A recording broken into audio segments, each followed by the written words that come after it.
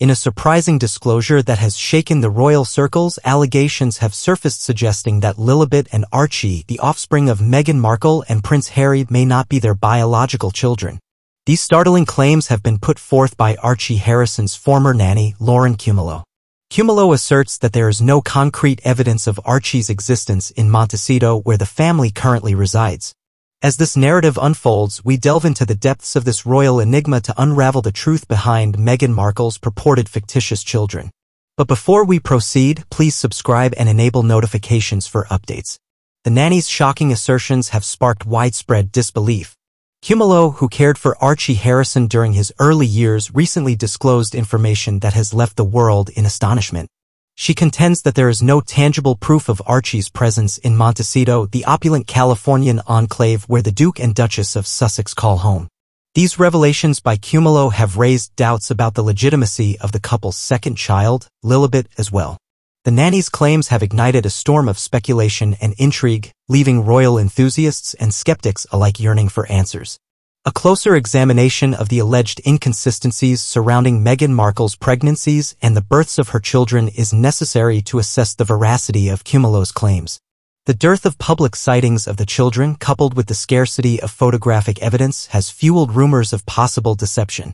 Critics argue that if the children were indeed real, there would be undeniable proof of their existence.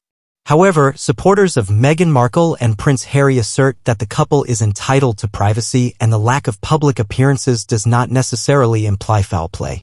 The intrigue surrounding the lives of public figures is an age-old phenomenon.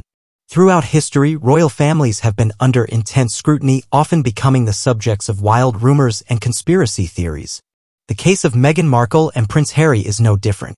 Their decision to step away from their roles as senior members of the British royal family has sparked significant controversy. The continuous media frenzy surrounding their lives has created an environment ripe for speculation, with every aspect of their lives scrutinized and analyzed. While it's important to maintain a healthy skepticism towards unsubstantiated claims, it's also crucial to acknowledge the challenges of living in the public eye. Meghan Markle has faced relentless media scrutiny since her relationship with Prince Harry became public. The intrusion into her personal life has undoubtedly taken its toll. The recent allegations regarding her children only add to the struggles she has endured in seeking privacy and a sense of normalcy. Amidst the swirling rumors and conflicting narratives, it's imperative to separate fact from fiction. To date, no concrete evidence has emerged to definitively prove or disprove the existence of Lilibet and Archie. The claims made by Kumalo warrant further investigation.